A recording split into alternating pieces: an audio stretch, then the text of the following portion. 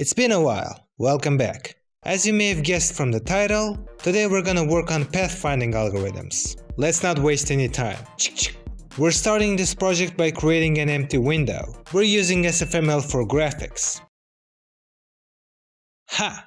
It's almost as if I've done this before. Before we start working on pathfinding, we need to work on the map. The map is gonna be a matrix of cells, so we're using a nested for loop to draw it. I'm leaving an empty space on the right to write important stuff later, like love confessions. Anyway, now we need to add the ability to change the map.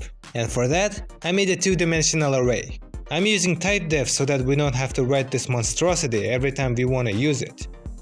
For now, every cell on the map can either be empty or have a wall. Once we press any mouse button, we get the position of the mouse. Then we check to see if the mouse is inside the map. If so, we calculate the position of the cell under the cursor. And finally, we change the cell based on the pressed button. In code, it looks something like this.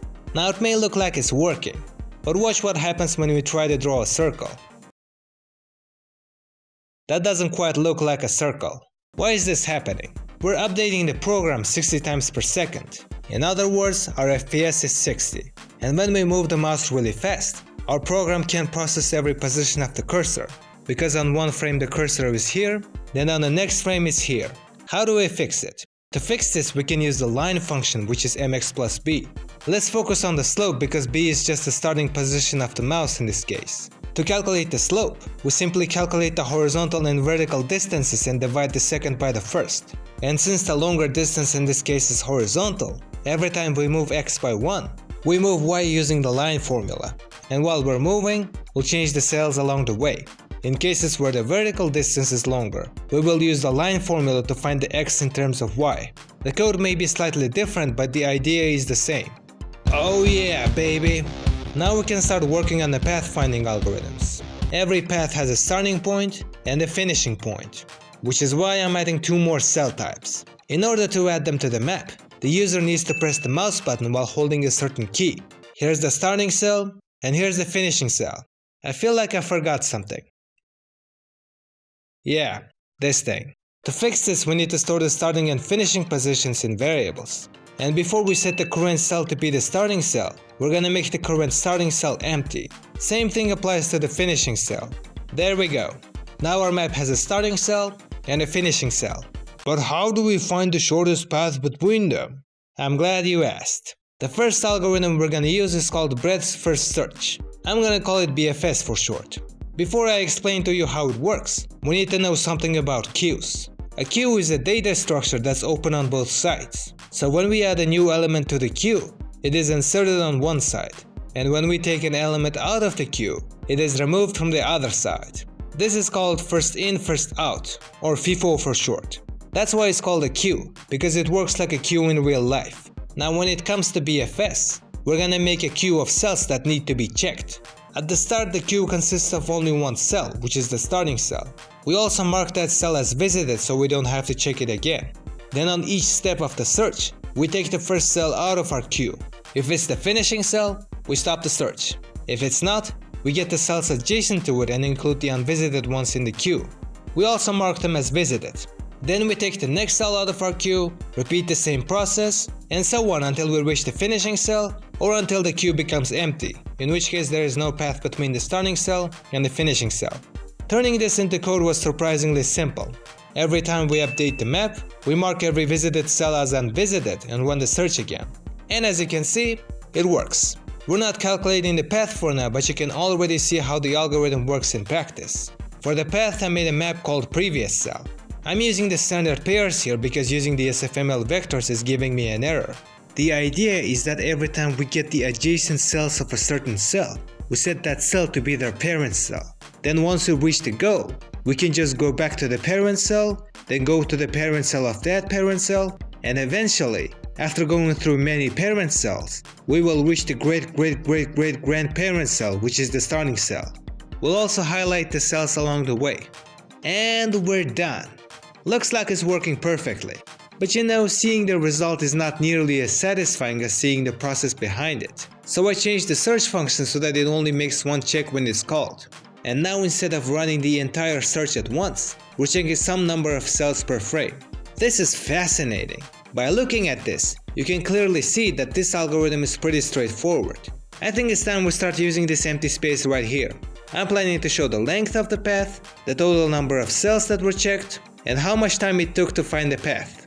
I'm using the drawText function, which I used many times in my previous projects, and I don't see any reason to not use it again.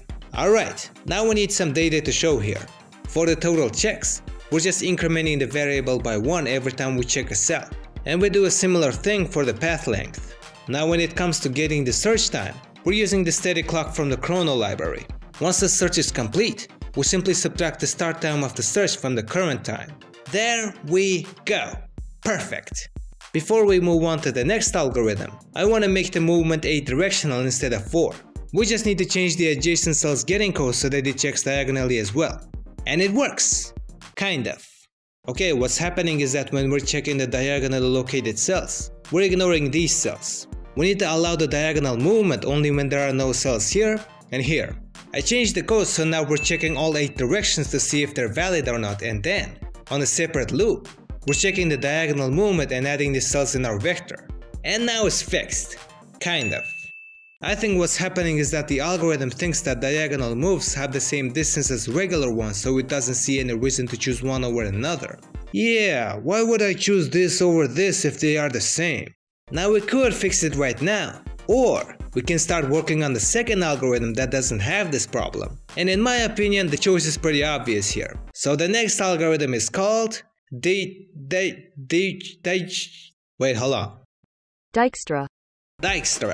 Yeah. So how does it work? Every cell on our map will have a number. That number represents the total distance from our starting cell to that cell. In the beginning, we're gonna set that number to infinity for every cell except for the starting cell, which will set to 0, because moving from the starting cell to the starting cell requires no effort. Then we choose a cell with the lowest distance value. Right now it's the starting cell. After that, we look at the adjacent cells and calculate the distance between them. For these cells it's gonna be 1. And for these cells it's gonna be the square root of 2. We add the distance it takes to move from the starting cell to the cell that we're currently checking to that distance. And since we're checking the starting cell, we're gonna add 0. After that, we compare the result with the current distance value of the cell. If it's lower, we update the distance value and set a new parent cell to that adjacent cell. Then we mark the cell that we checked as visited so we don't check it again. Then we pick the next cell with the lowest distance value, for example this one, get the adjacent cells, calculate the distance, add the distance it takes to get here to that distance, update the distance value if it's lower, set a new parent cell, mark the cell as visited, and so on. This was slightly more complicated than BFS, but I managed to do it. I also added the ability to switch between the algorithms. Okay, right now we're using BFS. Let's switch to Dijkstra. Oh my god. It's more than 10 times slower than BFS. After some benchmarking and googling, I decided to switch to using priority queues. They work the exact same way as regular queues, but instead of mindlessly adding the new element at the end of the queue, they're placed in the queue based on how important they are. That's why they're called priority queues. So how are we gonna use them in our search? We're gonna store all of the cells in the priority queue, and their importance will be based on their distance value. So the cell with the lowest distance value will be at the top of the queue. And we can just take the cell from the top of our queue instead of looking through the whole map. Hopefully that'll make the search faster. To sort the cells based on their distance value, we need to write our own class that has the function for comparison. And yes, I'm using a row pointer here because I'm too lazy to work with smart pointers. Okay, here's our map. Let's switch to Dijkstra. Well, that was fast. It turns out that when we update the distance value of the cell, the priority queue is not updated. And the only way to update it is to push that cell again. But even after doing that, it still didn't fix the issue. I did eventually fix it by not doing what Wikipedia told me to do. I just stopped including every cell in the queue. And it finally worked! And there are also no unnecessary returns like in BFS. Hey, why is Dijkstra working slower than BFS? Oh, it's because I didn't optimize the code. So, are you gonna optimize the code? Yeah, funny joke, man. No, that wasn't a joke. Are you gonna optimize it? Next algorithm is called A star. Sounds promising, because at least I can spell it correctly. So how does it work? Every cell now has an F value. That value is calculated by adding the cell's G value and its H value. Now what the hell are those things? The g value is the same thing as the distance value in the Dijkstra algorithm. We calculate it by adding the cell's parent's g value to the distance between them. What about the h value? It's basically the hypothetical distance from the cell to the finishing cell. And since we don't know that, otherwise we wouldn't need this algorithm, we have to estimate it. There are many ways we can do that. We can use the Manhattan distance, where we just add the horizontal and vertical distance. We can use the Euclidean distance, where we apply the Pythagorean theorem. I decided that since we can move in 8 directions, we need to find the distance based on that movement. And here's the formula for that. The algorithm works the same way as Dijkstra. We pick the cell with the lowest f value, calculate the g value of the adjacent cells and update them if they're lower, as well as change their parent cell. Then we mark the cell as visited and pick the next cell with the lowest f value. Turning this into code was a lot more difficult, so much that I had to drink 3 coffee cups. I also need to mention that even though it would make more sense to use queues here, I'm using vectors because it's easier and I'm lazy. Future me speaking. I did eventually try using a priority queue here, and it didn't change the speed of the algorithm whatsoever, so that was a huge waste of time. Alright, let's see how the A-star algorithm performs. With easy maps, it finds the path pretty quickly, faster than the other algorithms. But when we have to move away from the finish in order to reach it, A-star performs slightly worse than the other algorithms in terms of speed. However, I wouldn't compare their speed because I didn't care about optimization when writing the code. Told ya. Also, I fixed the unnecessary diagonal turns in BFS by modifying the adjacent cells getting function. That was a lot easier than I thought. When we're getting the adjacent cells, we're just gonna put the diagonally located cells at the end of the array. And now it works correctly. Okay, let's see how each algorithm will find the path for this map. Okay, what about this one? And this one. This is so beautiful. And just for fun, I changed the algorithm so that they now search for the longest path. It looks interesting in a weird way.